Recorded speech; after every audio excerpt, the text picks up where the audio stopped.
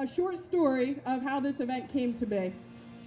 We've been involved with the American Cancer Society since 2000 after our mom was diagnosed with cancer, breast cancer. Since 2010, as our business has grown, we have continued to grow our involvement in the community. Being entrepreneurs, we are always looking to do something different, and so we thought, why don't we try a car show?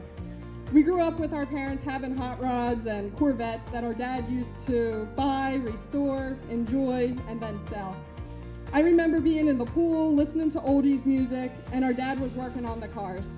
I even remember one time when our dad had us sanding a 37 Plymouth in the backyard between cannonballs.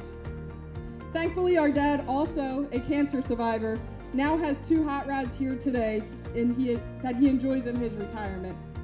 One of the first questions we had was, where the heck are we going to hold this event?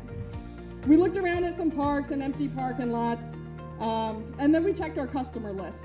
And we went out on a limb and we asked Jeff and the guys here at Intercontinental Development if it's something they would be interested in partnering on. And I think within 20 minutes, I got a response from Jeff saying, yep, this is right up our alley, let's go. So we got together to discuss it.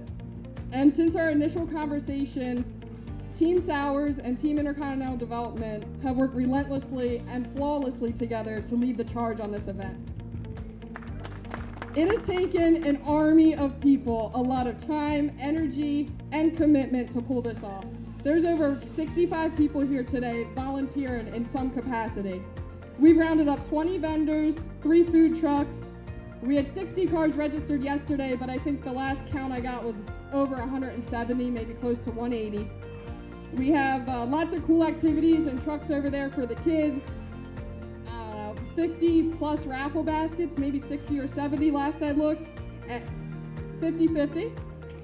And 30 sponsors totaling $20,000 for the American Cancer Society. I'd like to give a huge thank you to Intercontinental Development, which is the property we're sitting on right now. Their involvement in this event has been nothing short of incredible, and we're so thankful to be working with their team.